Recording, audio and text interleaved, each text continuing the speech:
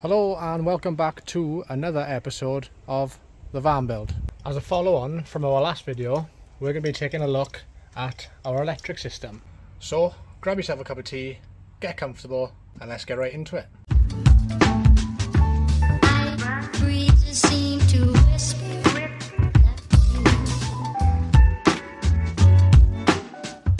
So you'll have to excuse the summer attire. It's just gone the start of September, but the UK weather has decided to give us a little bit of a heat wave at the moment, so hence the vest. But let's get started breaking down what we did for our electrical system. Now in the last video you would have seen us start our pre-wiring, wiring up the lights and wiring up the max fan, as well as running the wires for the diesel heater. All that has been done over the last couple of months while the rest of the build has been taking place. And it wasn't until recently that I could actually finish the electrical system and make this video. I'd firstly like to mention this is not a how-to video in any way. I'm not putting this out to basically give you a tutorial on how to build a system, because if I'm quite honest, I don't have enough experience to be telling people to do exactly what I've done. I didn't film any of the actual install because I basically didn't want to put a video like that out there. So please take this video with a pinch of salt, do your own research, and if you're still unsure, then please consult a professional or outsource for this job and get it done professionally. But with that said, let's break it down. So our system has only got to run a very select few things in the van.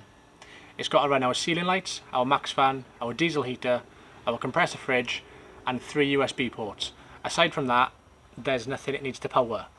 So our system isn't as big as a lot of the vans out there, and therefore it also didn't cost as much. I think this electrical system probably cost around about £800 to £900, and that's including everything, and that's also buying some pretty decent quality stuff, which I will go into. So let's bring you down, give you a closer look, and I'll break down each component, where I got it from, and how everything links together to make one system. Okay, you'll have to excuse the angle I'm coming to you at. Draw me like one of your French girls. I'm just here basically to explain the components I've got and to give you a bit of a better view of the system in its entirety. So, starting right from the bottom, these are our batteries. We were lucky enough to have these for free. That's a big cost which we didn't have to incur when we factored in the cost of this system. They're not the best batteries for the job. They are sealed lead acid batteries by Platinum.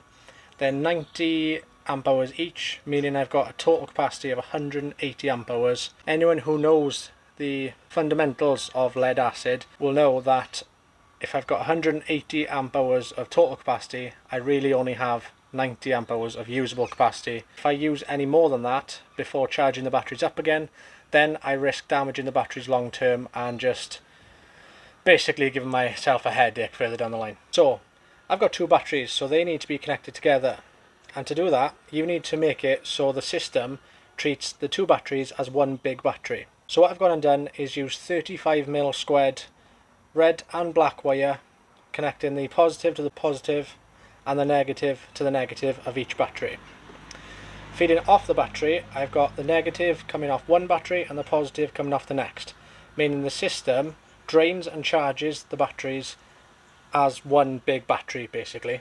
If you put the positive and negative coming off one battery and left the other just connected to that battery, then you would notice that it was being drawn and charged at an inconsistent rate, and then down the line the batteries are just going to be experiencing more wear than is necessary really. Leading up from the 35mm cables, I've got the negative going to our negative bus bar and the positive going into a master cut-off switch, which then also leads into our positive bus bar. Now the positive and negative bus bars essentially just act like a middleman between your appliances and your charging devices to your batteries.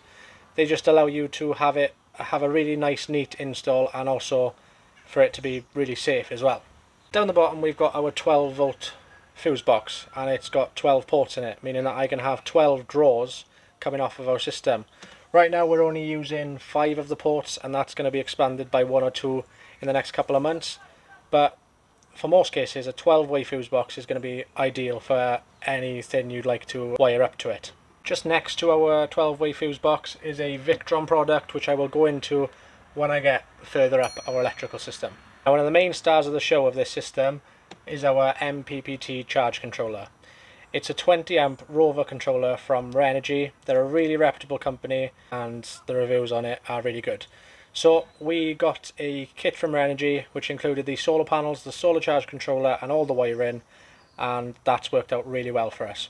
We've got 200 watts of solar coming down off the roof, and those panels are connected in series and they just feed down into a double pole isolator, which you can see there, into our MPPT charge controller and then off to our negative and positive bus bars. With the Renogy charge controller we also got a Bluetooth dongle, which means that at any given moment when we're in the van I can go on and check how much solar is coming in, and also an approximate charge rate of our batteries, which has been really useful already. So next to the double pole isolator we've got the Victron Orion DC to DC charger, which essentially converts the power from your alternator to usable power that can be stored in your leisure batteries.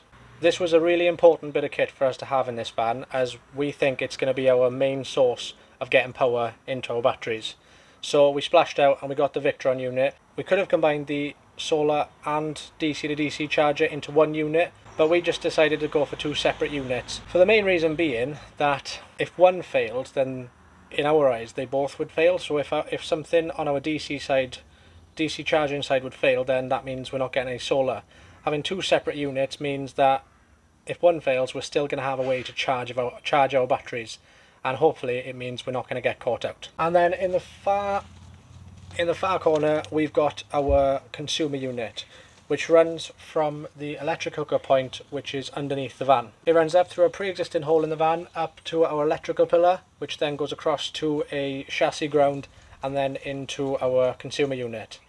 Off the consumer unit we've got two UK standard plugs, which this bad boy is plugged into. It's essentially a battery charger, which means that when we're on hookup we can plug the van into the campsite, plug the Victron unit into one of our plugs, and then that way we're topping up our batteries, and this just gives us yet another way to charge our system. So those are all the devices in our system, and I got the majority of them, apart from the Renogy products, from 12 Volt Planet.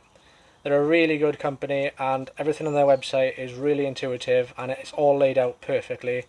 I've heard that if you've got any issues or questions you can reach out to the guys at 12 Volt Planet and they are more than happy to help. So certainly if you're going to do a build yourself, then definitely check them out, because they seem to be quite reasonably priced and the added customer support is always a bonus. So last thing to mention is just the extra bits which are in this system to make it all tick, basically, to make it all work. Every cable coming off each appliance is fused, either at the device or close to the battery. We've got a 30 amp fuse coming off of our MPPT charge controller. We've got a 60 amp coming off our 12 volt fuse box, and that's just in case if there's any overload in the system or a short, it's going to flip that fuse before it gets to our battery and therefore won't damage our system. And that is basically it. Broken down like that, it's quite simple, but it takes a lot of head work.